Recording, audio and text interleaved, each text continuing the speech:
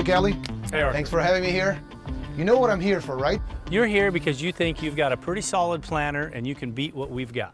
Yes, we're here for a classic side-by-side trial, also called mano y mano. Mano y mano. So we have some features that no other planter has, including yours, and that's the idea, right? For the last 3 years, we've been doing this. We go to farms, we talk with farmers or research entities, seed companies, and we do this side-by-side trials. And for the last 3 years, our track record is pretty good.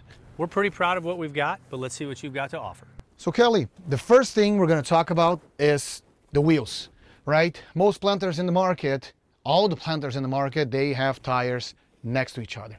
And we're leaving 8, sometimes 10 tire tracks and pinch rows. How many pinch rows does your planter has? 2. 2 pinch rows, 8 tire tracks every pass.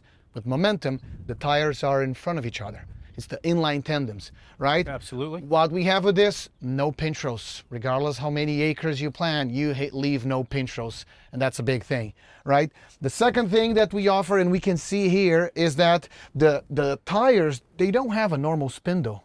That's not a normal spindle, that's a smart spindle. We are literally measuring the weight of the planter every split second in the center and in the wings. So your planter may not have, because I was looking, right, a weight transfer, but you know, most planters have the weight transfer. Right. Right, is this cylinder here? That's right. Transfer the weight for the wing, but who tells the system to transfer?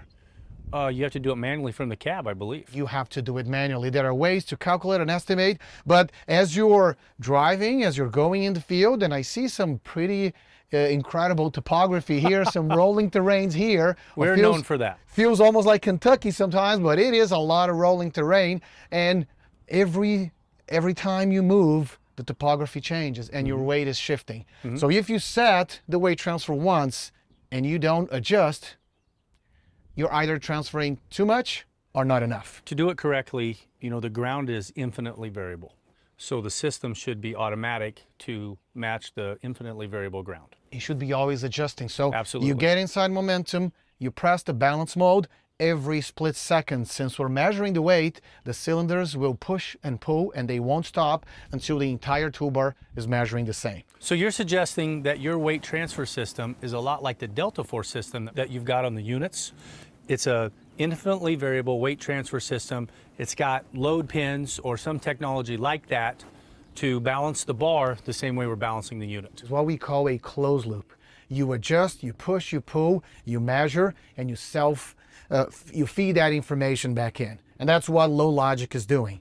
And the weight that we are measuring on the planter is not just feeding the weight transfer, it's feeding the tire inflation system. So as we are planting in the field, tire inflation system go all the way down to 15 psi. And it's stretching, elongating that footprint. When we have a bigger footprint on the ground, what happens? Less compaction. Less compaction, more traction. So when you are finishing with the field and you fold the planter, we know you're folding, you're going to road, we'll inflate the tires all the way up to 45 psi, and you can transport between one field to the other as fast as your tractor And it can automatically does that. Automatically. And reinflates the tires. Automatically adjust in the field, automatically adjust as you are folding or unfolding the planter. So all these compaction management features really allow us to use this big tanks, right? I talk with farmers, and some farmers would say, Arthur, I don't even feel my tank full now with 600 gallons. Why would I put 1,000 gallons? Because we can. All these trials that we've been doing, most of the times we are running up against a planter with 600 gallons, 520, and even with 1,000 gallons of liquid fertilizer, we're still outperforming them. You say that farmers don't want to put 1,000 gallon in. I would love to put 1,000 gallon in. We're gonna have about a 3 gallon rate. We're gonna go plant 300 acres a day, and we're gonna fill that once per day. That's very efficient. I do like that. If you like capacity, we have one card in the sleeve, which we call the side tanks. So if I've had farmers that say, Arthur, 1,000 is awesome, but I want more. So we offer 2 saddle tanks with 250 on the side. So you could do a dual liquid and having the 500 gallons side tanks. And they go right here. Right outside the CFS, applying in furrow with a lower rate, and you have the 1,000 gallons doing your offset with the higher rate. Here's the number one priority for me. Because of our topography that you've already talked about, the big hills we've got, the possible chance for erosion, we're 100% no-till, even corn on corn no-till. We have cover crops everywhere, like you can see in this field. We try to have 100% cover crops in this northern latitude. Sometimes that's tough. You're living in Minnesota, you know what that's like being in the north. Our planter is customized to handle these extreme conditions, and we get even emergence. We get proper planting depth, things I'm very proud of are what we're accomplishing. So I want to know, can your planter handle that? Absolutely. A lot of the trials we're doing, we have an agronomist with us. So we're doing trials with no-till, conventional till, minimal till, and we are big supporters of cover crop. So if I had to put a number, I would say that 40% of the Momentum planters out in the field, and we are in our third season in customers' hands, they are running in similar conditions. We have rolling terrains, we have no-till, and we have a lot of cover crop. So as we shift to talk about our toolbar, right, and you said something that it was like perfect, the perfect cue, consistent planting depth. As we are talking about consistent planting depth, we'll get to talk about the toolbar. So let's just go to the side and let me show you. All right. So every planter in the market bolts their row units to the toolbar or to the chassis, right? It's a dead chassis that if your wheels are at the bottom of a ditch, you may be burying your seat. If your wheels are at the top of a terrace, you may lose ground engagement. Believe me, I've experienced that in my 26 years. Yes, and I'm counting on that because the idea is to come up with a solution. So this 7x7 frame here, this is completely detached from the wheels. You can have the deepest ditch. We raise the fluctuating toolbar, and you can keep that consistent planting depth.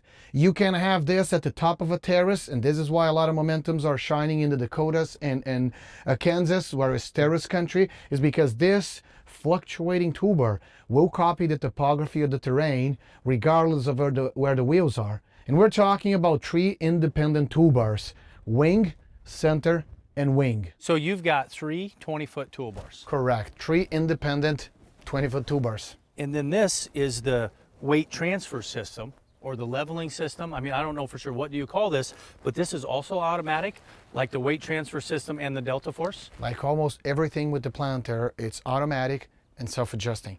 So we have throughout the wing 3 potentiometers that will read the height of the row unit. So we get the lowest row unit, we get the highest one, we'll place the toolbar right in the middle automatically. And then with the travel you've got from your parallel arms, if it's in the middle, everything should be appropriate. Exactly. There's enough travel in the row unit to make everything fine. We go 8 inches up and 8 inches down. It may not be a lot more, but that's 2 inches more than every other planter. It's more, yes. I've noticed your parallel arms are longer. I've seen this at trade shows before.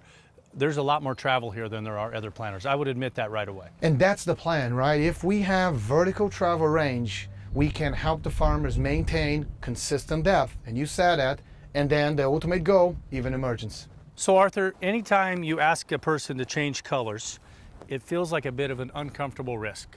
To go from the style of planter that I've known my whole life to something that we don't have any experience with, so that makes me uncomfortable. We know what we are asking. We're talking with farmers that have been 10, 20 years, the father, the grandfather, the great-grandfather with the same brand. So we know that it's a leap of faith sometimes. So what we offer is Gold Star. Every Fendt piece of equipment comes with Gold Star, which is a 3 years complete factory warranty.